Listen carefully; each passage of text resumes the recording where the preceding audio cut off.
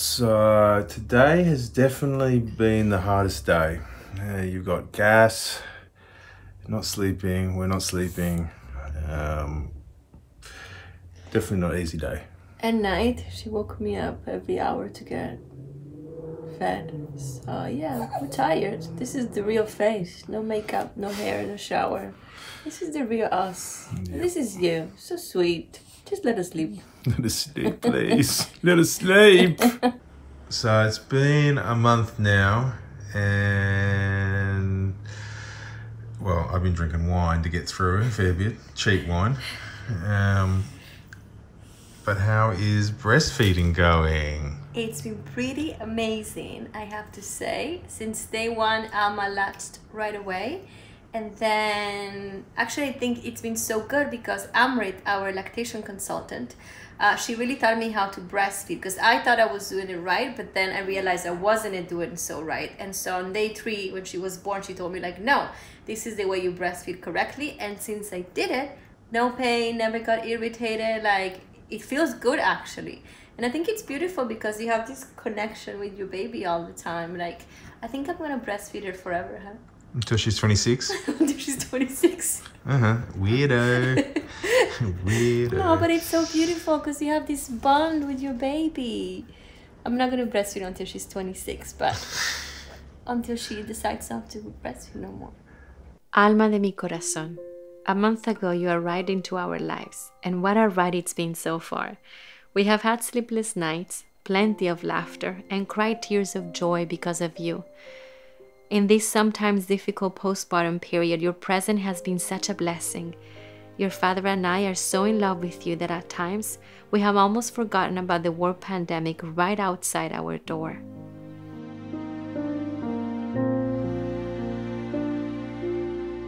Now to another grim milestone, the world surpassing 1 million deaths from the coronavirus. The U.S. leads the global death toll with more than 200,000. Brazil, India, Mexico, and the UK follow. President Trump has tweeted saying that he and the First Lady have tested positive for COVID-19. It's happened, and Donald Trump, as I say, has downplayed his own vulnerability. He very rarely wears a mask himself. As we know, he carries one. He showed it on the debate stage, but he very rarely wears that mask. And he's continued to hold those rallies, and that one in Minnesota this week is an example. Thousands of people packed together in those rallies.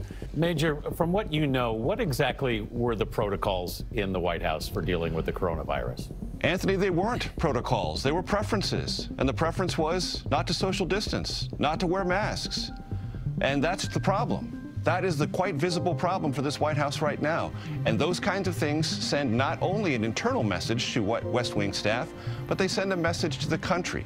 The only thing I can do is repeat what I repeat maybe 20, 30 times a day, that in order to avoid the acquisition and transmission of this virus, which is highly transmissible, you should have uniform wearing of masks, you should have physical distancing, you should avoid crowds.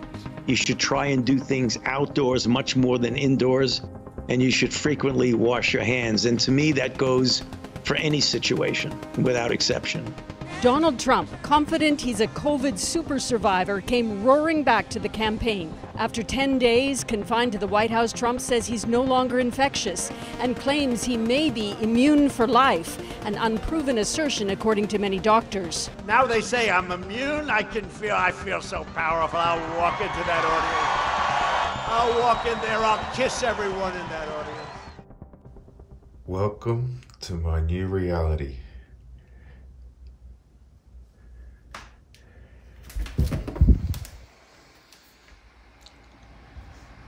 What you doing? I am working. I am doing the Spanish subtitles for Alma, para mi gente latina, while breastfeeding. I have everything I need. I got the computer, the desk, the phone, the baby wipes, very important, and the cat. Yeah, welcome to my office. Come on in. So this is Alma's closet, and I just opened it up, and look who's here. Wolfie, this is not your closet. Get out. He's been very jealous of Alma since her arrival. He feels displaced. The other cat, Spartacus, he's become a protector.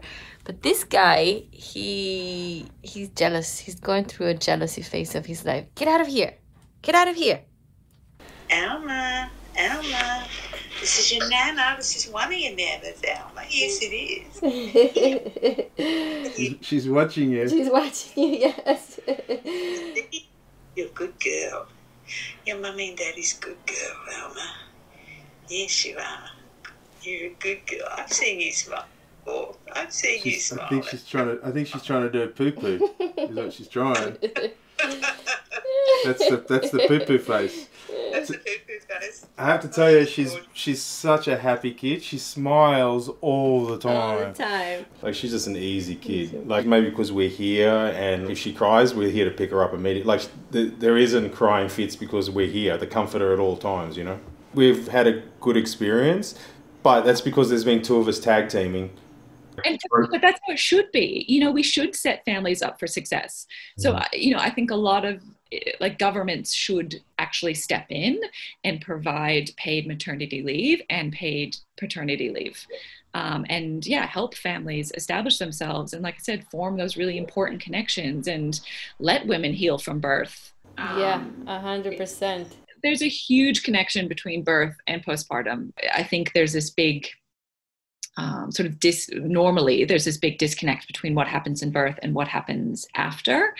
The changes that actually happen in our brains. So what happens in terms of hormones is the biggest single hormonal shift that any of us will ever have in our entire lives happens in postpartum.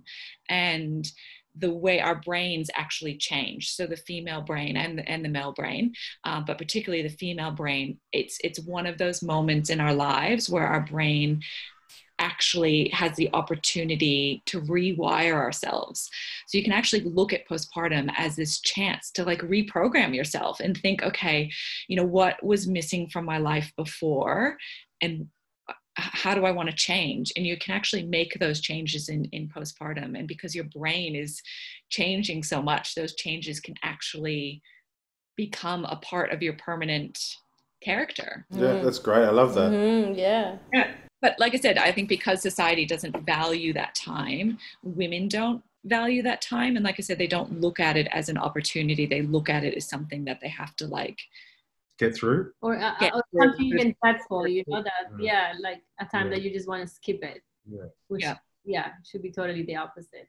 We're lucky that we are in a pandemic and none of us have to work and we have the means, you know, to provide, because it's just so beautiful to give, you know, 24/7 to this little human being. And I can tell that it really affects her personality already, you know, like she's not anxious, she's not upset, she's a very calm, like even in this week, which has been a little bit tougher, like she's always smiling, like she feels our energy and she's like, oh, okay, I'm safe. Paola walks into the room and she hears a voice and the kid smiles all the time. It's like she gets she see the pleasure thing go on her head of she can hear mum talking and she just starts smiling. It's so beautiful. It's a very beautiful thing to see, you know. Smile.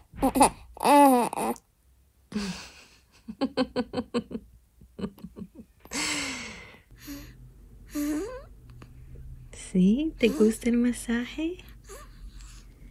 El masajito. El masajito. Today is our wedding anniversary, our 4th year anniversary, and we decided to come to the park to have a little picnic with Alma, and she's loving it because she's an earth sign. 4 years and counting. You're very special. You're gonna be the one that changes the whole world for better. What do you think about that? Yeah, it's a lot of responsibility. Yeah, but you're gonna fix this crazy world. The virus is spreading again, and you know, winter's going to be a new challenge. You know, we're not overly concerned about COVID as we were, but we certainly don't feel that we need to be sick this winter, including any form of sickness. So we're sort of just going to keep our heads down. We're still isolating, but we have done a couple of picnics. We have gone to the flea market. We dined at a restaurant. Always following the social distance norms and wearing a mask when we have to wear, and like being outside.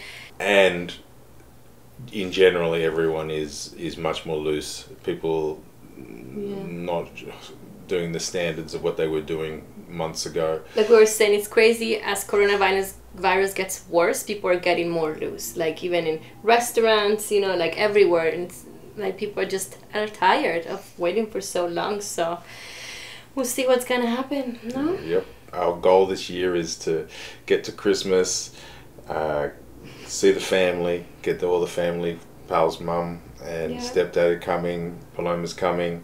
So our goal is to just get to Christmas, be healthy, all of us be happy.